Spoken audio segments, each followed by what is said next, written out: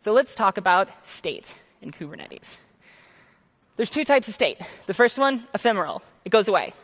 That's what we just learned about. That's the stateless component here. I start a container, your application. I run it, and state goes away when that application is done and exits and goes back to stack.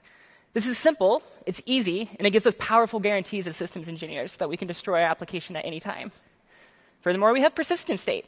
This is the type of state you and I grew up with. This is the state that we learned when we started playing with computers when we were kids. If you unplug your computer and plug it back in, your state persists. It comes back.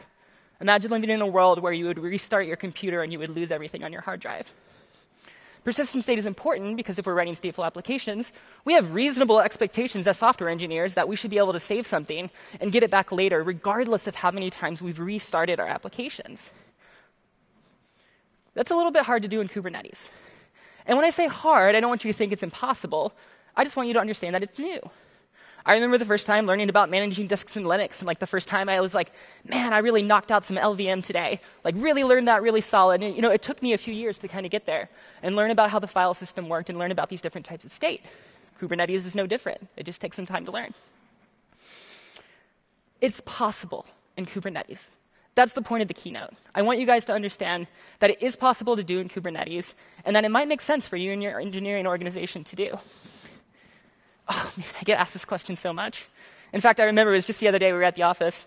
One of our sales guys came up to me and he's like, Kris, is Kubernetes ready for stateful workloads? And I'm like, I mean, yeah, I can give you my opinion here. I think so. Really, it depends on you and your team. It depends on how much you know, what your use cases is, and more importantly than anything else, what value are you getting out of Kubernetes? Why do you want to move there in the first place? Come see my talk later today. You'll learn all about the great, wonderful things Kubernetes can do for you. There's a lot of people in tech, thought leaders you might have heard of, who say that, you know what, I don't really want to run stateful applications in Kubernetes. I think that's great.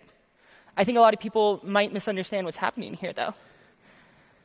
The question isn't if Kubernetes is ready for state. The question is if you are ready to run stateful applications in Kubernetes.